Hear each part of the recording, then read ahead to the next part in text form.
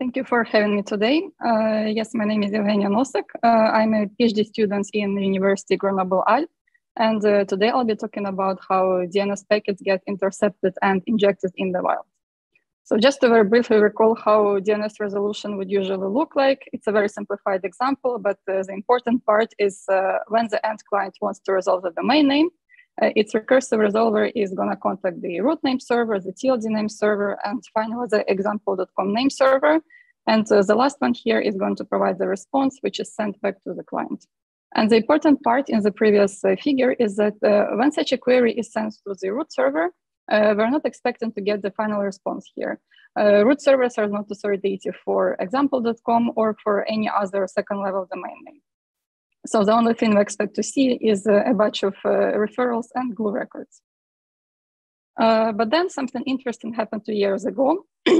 It was reported by meta engineers that clients in Mexico would have problems reaching the WhatsApp.net domain name. And then after some initial troubleshooting, it turned out that even more domain names were affected. And there was some anomaly when contacting the K-root server. So then the very same problem was reproduced by meta engineers using the RIPE Atlas infrastructure. And what it looked like is that we have the RIPE Atlas probe on the left, located in Mexico. And then this probe was requested to resolve one subdomain under facebook.com. This query was sent to the K-root server directly, non-recursively. And then surprisingly enough, the RIPE Atlas probe got the response. So here there are two problems.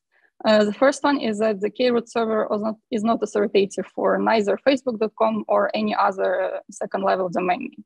The second problem here is that the A record returned is actually bogus because this IP address does not belong to Facebook, but rather to Twitter.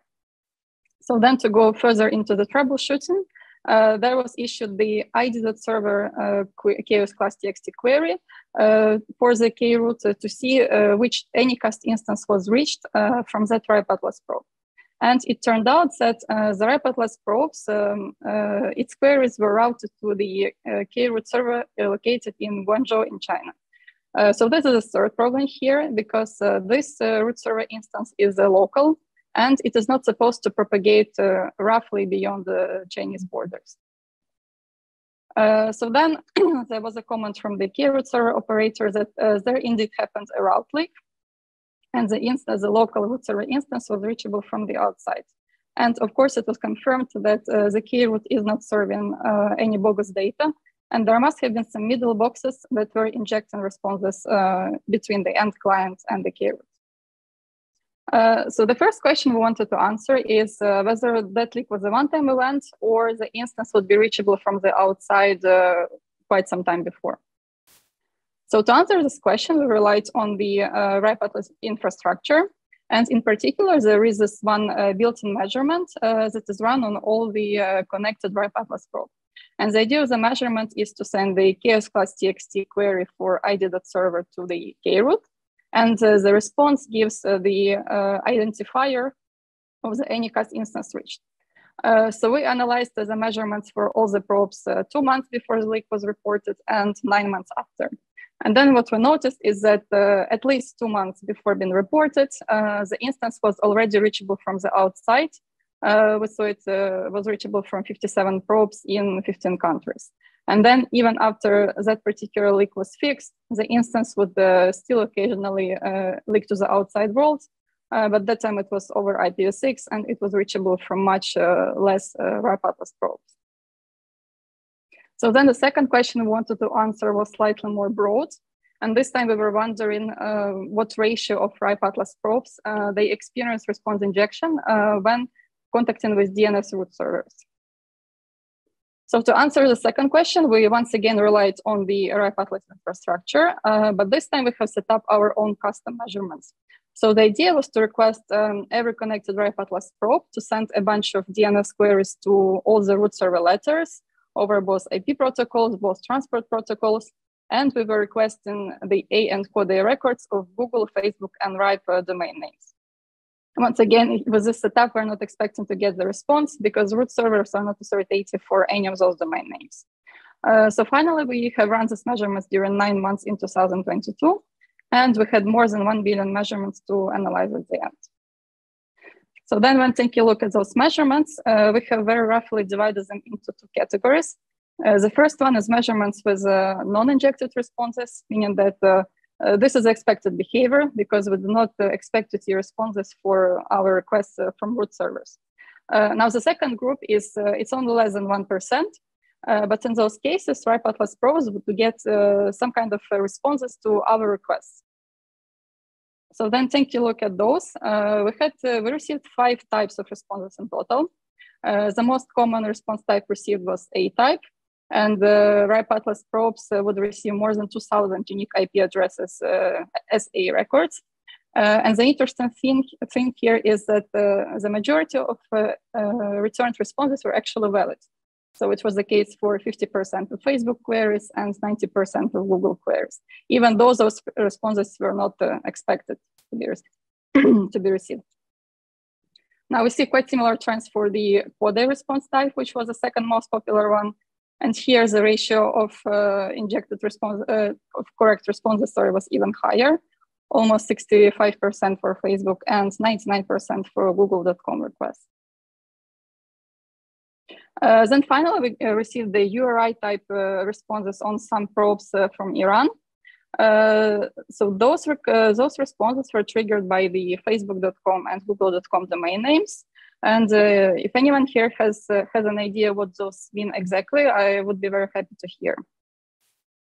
And then finally, there was one RIPE Atlas probe that received the SOA response type when requesting the Facebook.com domain name. And it looks like it was generated by the DNS filtering service. And finally, some probes would receive a bunch of C names that were all pointing Google.com to force save search Google.com.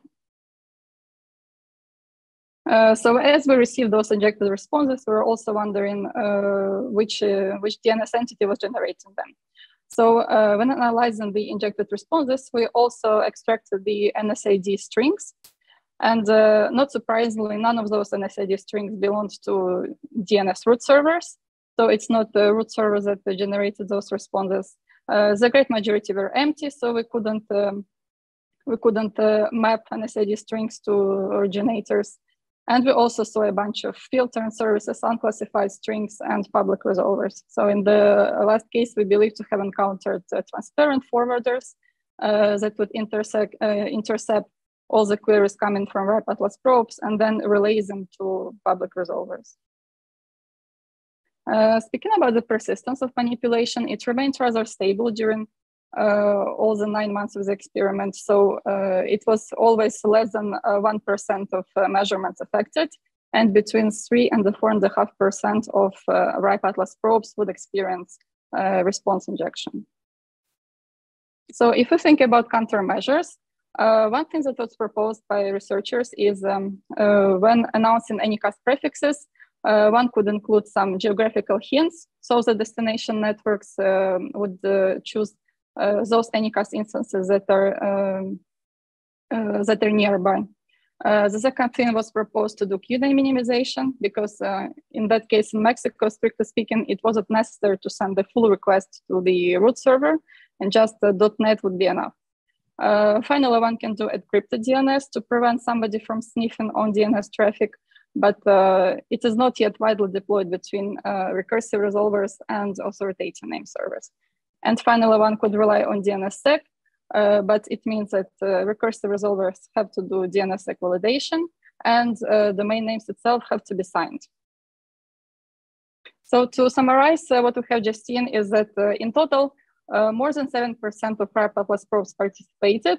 They experienced response injection when contacting DNS root servers directly. What we have also seen is that injected data is not always bogus. So in this case, this kind of DNS manipulation would stay completely transparent to end users. What's more concerning here is that this kind of DNS filtering can propagate beyond its intended scope, and it can affect clients from other networks.